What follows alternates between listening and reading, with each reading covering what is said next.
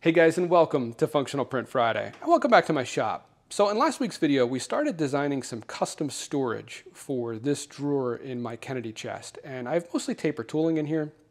There's a bunch of other junk in the back of the drawer too. But the biggest issues I was trying to solve were keeping the tapers on these safe since they're precision ground and I didn't want them to knock into each other. And it's just really nice to have a spot for everything. I mean, if you want to stay organized, a key is really having a spot that everything goes into and then putting those things back in their spots when you're done. And I've used this already quite a bit this week, and it's been really nice to just come in here, grab what I need, know that it's got a place to go back into, and that it is safe. So the obvious elephant in the room is this pipe center down here that unfortunately does not fit into our standard modular design that worked for the other 6 pieces of tooling. And these actually, these are 6 individual prints. They all lock together. They also lock underneath the front lip of the drawer so they can't slide out of place. If you missed last week's video, go check that out. I will link that down in the description of this week's video. But when I left off in that video, I asked you guys for some ideas down in the comments for how do we deal with this pipe center. And you guys left me a bunch of great ideas down in the comment section of last week's video of what to do with this guy. And the comment that I saw come up, I think at least 3 times, was basically design something that this guy just drops straight down into and maybe have a nice finger hole to grab it as well. And I like that. I think that's what we're going to do. And I think we've got plenty of space over here to do it. I've been scratching my head trying to think about ways to cheat or other ways to easily do this, and I keep coming back to, I think the best thing to do is to basically model this pipe center and then actually take that model and drop it into the shape of the piece that's going to fit over here and essentially subtract that from the solid piece. So that's what I'm going to do. I'm going to go up and I'm going to model this and get sort of a basic idea for sort of what shape we can subtract that from that should lock into these other guys, also lock underneath the front of the drawer, and we can come up a little bit further too because this guy's not going to have to be pulled out, so we don't want any clearance in that direction. So the base will probably come up to, I don't know, maybe close to the end of the length of the ER40 collet holder here next to it. So, all right, I'm going to go draw that up and I'll bring you guys back. All right, guys, I got this modeled up here, and I think it's pretty darn close. I measured all the diameters. I'm sure that they're accurate. The things that are a little bit tough are some of these different steps with the radius corners and the spread between these. It was difficult to get some of the measurements. I suppose I could have taken this fastener out at the end, put this face down on the surface plate and gotten all these measurements just perfect. But I mean, I think for the application of just trying to create a negative space for this guy to rest into, that this is probably good enough. So the next thing I did was then rotate it down into this position. I didn't actually model it on its side like this. I modeled it straight up and down and then rotated it into this position because the bottom edge here, the bottommost point here, and the bottommost point here are now on the same plane because that's how it has to sit in the drawer. We know from testing that if we stand this guy up so that this edge here is equal to our red axis here, that this sits up too high. It has got to sit down here on this edge and this edge to clear the drawer opening. And I think we only had maybe, I don't know, 2 or 3 millimeters, so I know we don't have a lot of extra space to work with. I then took this geometry and duplicated it and created an extended and elongated version of the geometry that we had in last week's design for each one of those modules. Flattened out the top of it, got rid of the entry point for the taper. And if I hide this, you can see I then basically just subtracted the geometry from this chunk of material here. And for the taper, I opened it up at the top and I actually made this section not really tapered. So this is, the taper is going to get thinner down here and this is still going to be wide open. I did that just so there's plenty of room to drop this in. I don't want to have to come in at the perfect angle where we come in from like up here and drop it in like this and have to line up this and this at the same time. We can't go straight down because the taper from this is going to come back past this line here, but we'll be able to drop it in and I think kind of rotate it in place in one smooth motion. So, all right, I'm gonna stop here. As tempting as it is to keep going on this and get all the dimensions on this part to be exactly what we want for the finished design, we really need to figure out if that pipe center is actually gonna fit into our cutout here first and if it's gonna be awkward to try and pick up. So, all right, let's print this out and I'll bring you back. All right, and our test piece is completed and this came out pretty nice. One thing I did notice looking at it, the surface finish down here is pretty rough in places, and it's super nice up here. And this is actually our overhang. This printed standing up like this. I think what happened is I just did not have enough density on the infill. and or enough top layers. I mean, I did this very, very draft quality. I just wanted to get out as quickly as possible to see if we were close with the shape. So I'll have to remember that when we do our final print on this to make sure that I have the infill cranked up a bit more and we do a couple extra top layers. But let's see how this fits.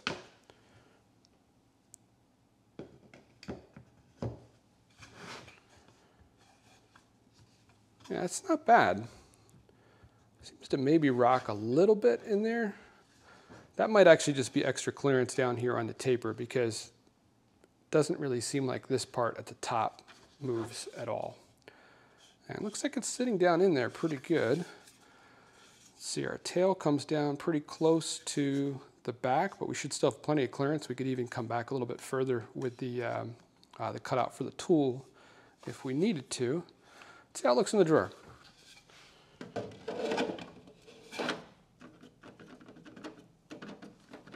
What is going on? Why is that not? You see that it's like springing up. It's not actually sitting all the way straight in there. Oh, you know what it is? There is, you guys can't see this, but there's a piece of sheet metal from the side that comes over, and I need to cut out a clearance for that. Basically, I need a small amount of clearance on this edge on the back.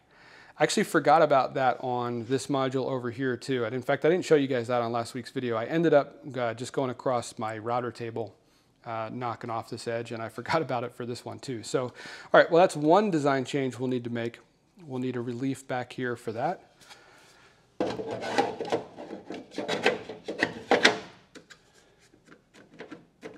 Otherwise, I think that fits well, and I think I want to go a little bit longer. I came to about where I said, but it sort of looks a little short, just where the nose is sitting. And I wasn't sure how I was actually going to grab this out of here.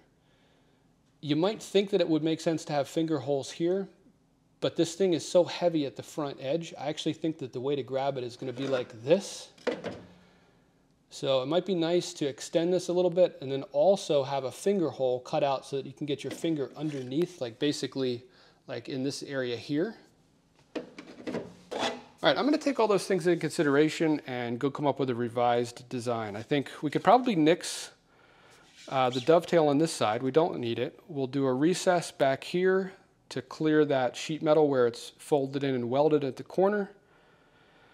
And probably shift the whole thing back this way a little bit because we had some extra space at the rear. We'll extend the front, get a finger hole in there, and I guess we're also going to need to design a custom dovetail lock piece for this because this dovetail extends way further up and this prints in this orientation. So I don't want to just stop the dovetail because we won't have a clean end to it. So maybe we'll just design a custom piece that acts as like a filler for up here and then back where this parallels this locks in. All right, and our updated part is complete. And I made all the changes we talked about.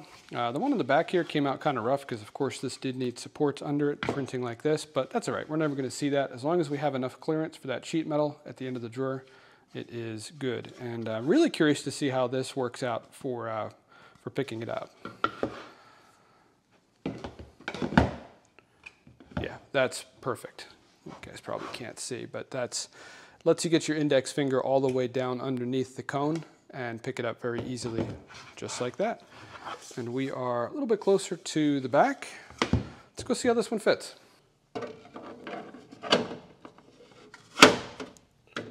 Yeah, that's not pushing up off the bottom of the drawer anymore, so that is good. Oh yeah, that's really nice. Now this is lifting up because we do not have it keyed into that other piece yet, so let's see if we can get this guy pushed in.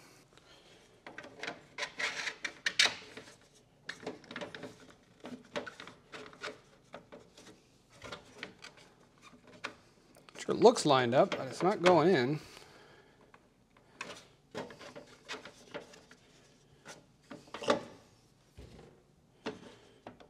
Oh, there we go.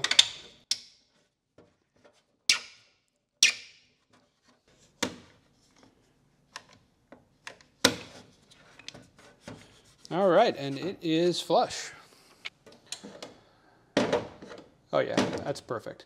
With it locked together to all of the other modules, now the weight of all these is holding down all of its neighboring pieces. So like I can't lift this up because it's tied to everything else here in the row. So as long as there's at least 1 or 2 tools in place, it basically keeps everything from shifting when you're pulling out or putting back in one of the other tools. All right, well, the next thing to do is figure out what we're going to do in the rest of the drawer. And I don't think we need to do much custom here. I think we can reuse the designs that we have from the other drawers. In fact, actually, I was going to pull one of these shallow ones out to try it, to see how that works from a height perspective behind these guys. See how close we can get. But you know what? Actually, this should probably be down in this drawer. Everything else in here is really drill bits. I mean, I guess there's a test bar and an alignment bar in here too, but this stuff is really closer to what's in here. They're dead centers and Morse taper adapters. So maybe we'll kind of treat this guy as the anchor tenant. I'll put you back in the tripod. What I'm trying to figure out is, like, if I have this, say, here, is it in the way when I go to pull this out? And it's not. This is low enough that the angle I come up with this, I don't hit it. Now, if we go higher, I think we will bump into it. So if we want to go taller than this, we would need to start back further, but I don't think we need to. I mean, even though this is a deep drawer, we really only needed that depth for up here, and we could have taller stuff. We just need to make sure that it is either all the way over here to the right or towards the back of the drawer, and the dividers will still stop it from moving. So I'm thinking that we have this guy here, and then like this is going to be too tall, but just for the sake of how to fill out the rest of the drawer, I'll have to see what I have left to go in here and see if it makes sense to have like 4 pot compartments or 3 pot compartments. And we are going to need something custom for over here because this width is different. I guess technically this probably doesn't land at the natural endpoint of one of our other designs either. So we'll probably need to either lengthen or shorten the last piece like this that we have over here and then design a custom one that fits this gap over here in front of the pipe center. So I'm going to go full around with all the different designs because I have all these designs in SketchUp that I can just kind of put them in front of these in the drawer virtually and see what it looks like. So I'm going to go do that and I'll bring you guys back. So I get asked in the comments all the time what I do with my 3D printed prototype parts. And unfortunately the answer is they go in the garbage. And if you guys are doing something different, I'd love to hear about it.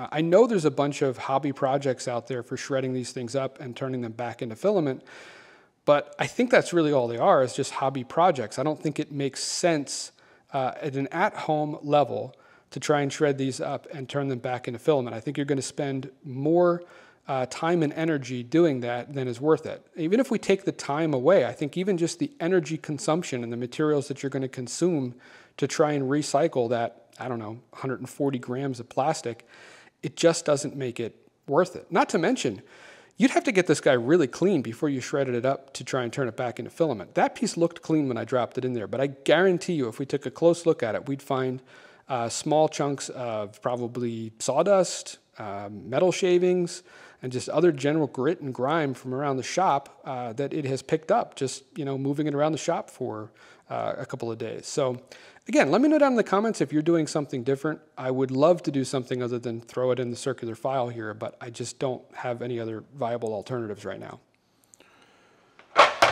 All right, those pieces are all done. Let's go back over to the drawer and see how everything fits. Okay, so I think this one goes here, if I'm not mistaken. This one definitely goes all the way over here at the end. This one is actually the replacement for the one that we stole out of this drawer. And last but not least, this guy goes right here.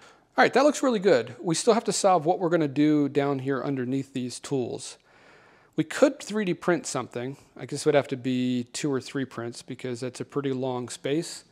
But I don't want to lose any space under it. When I reach in to grab these, my fingers are basically going all the way down to the bottom of the drawer. So whatever we put here has to be thin, but I guess enough, substantial enough that these don't slide. I think I have more of this, this blue anti-static mat material. I could cut that up and fit it in there. Let me measure that. Let's try a piece of that. All right, I've got a scrap piece of this from another project. It's definitely long enough, and yeah, it's about an inch wider than we need, so this will work. And if you're wondering why I'm using anti-static mat for my toolbox drawers, years ago I came across a roll of this stuff on Amazon priced at like 60 bucks. And I came across it because I was looking for just a small piece of this, one probably about this long and maybe 3 times longer in this direction. And that piece would normally cost about $40 to $60. So I was confused as to why there'd be an entire roll listed for 60 bucks. So I bought it figuring, you know, can return it if it turns out to be like a miniature model of a roll or something. But no, 100+ pound giant roll of this stuff arrived at my door for 60 bucks. I don't know who screwed up, but I've been using this stuff for everything.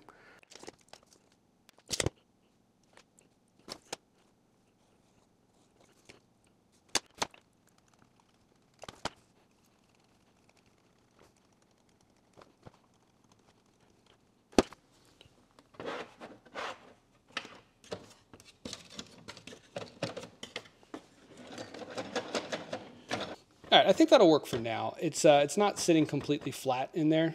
I guess it's going to take some time to see if it ends up curling more with these guys pushing against it from just the drawer opening and closing, or if it ends up sort of sitting flat down in there. But we could always just 3D print some, you know, 2 or 3 millimeter thick flat pieces to fit down there and accomplish the same thing. So, all right, let's get this drawer filled out.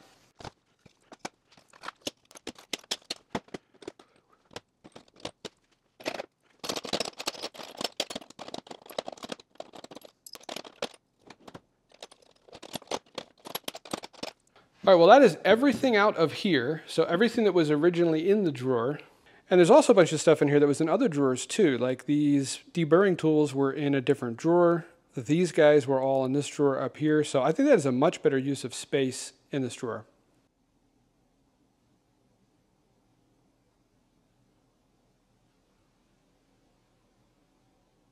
Guys, I think we're done with this drawer. And I'm really happy with how it looks. I think this is a much better use of the space in this drawer than what was going on before with the stock Kennedy divider. And these guys are far safer in here like this than how they were stored in the drawer before. And I gotta say, this blue is really growing on me. I like the contrast of the blue behind the shiny Morse taper tooling in here. So hopefully that ends up sitting nice and flat down in there and we don't have to change it out because I like it. Guys, as always, thanks for hanging out in the shop with me for this week's design and video. It's always nice having you guys along. And if this is by chance your first time here on the channel, this is all we do. It's all functional prints. A lot of stuff out here in the shop, but I do stuff in the house and out in the yard as well. So if you're into that sort of thing, if you're into 3D printing for more of the design and engineering and functional aspect of it versus just, you know, whatever custom benchy someone designed, yeah, check out some other videos on the channel. If you like what you see, hit the subscribe button. And guys, if you do, I'll see you next Friday.